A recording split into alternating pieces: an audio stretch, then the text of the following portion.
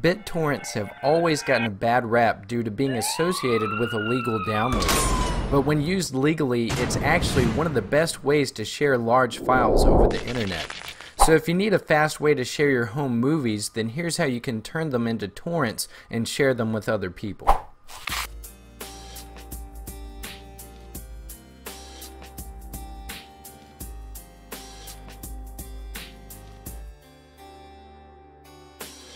The first thing you need to do is download µTorrent, and despite being found at uTorrent.com, the name of the program is actually µTorrent because this symbol is for the Greek letter mu.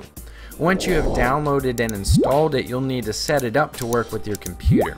And if you're not sure about your bandwidth and upload speed, you can click Run Tests at the bottom to use the best configurations.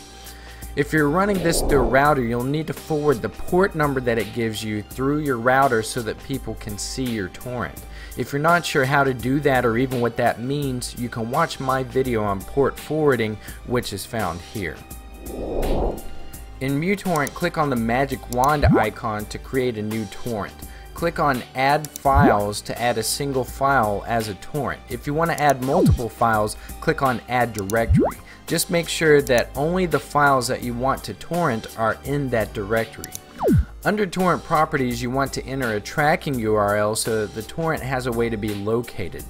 You can use OpenBitTorrent, which is a free tracker, or you can use the popular thepiratebay.org tracker, as well as any other tracker you might want to use.